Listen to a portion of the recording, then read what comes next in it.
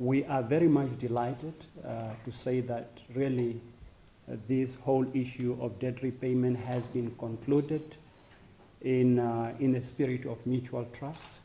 and cooperation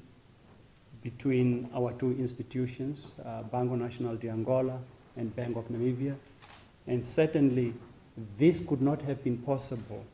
without the support of many stakeholders, including the support of His Excellency, the President of the Republic of Namibia, Dr. Hage Geingob,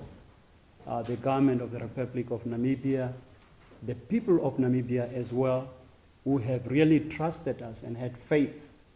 that this agreement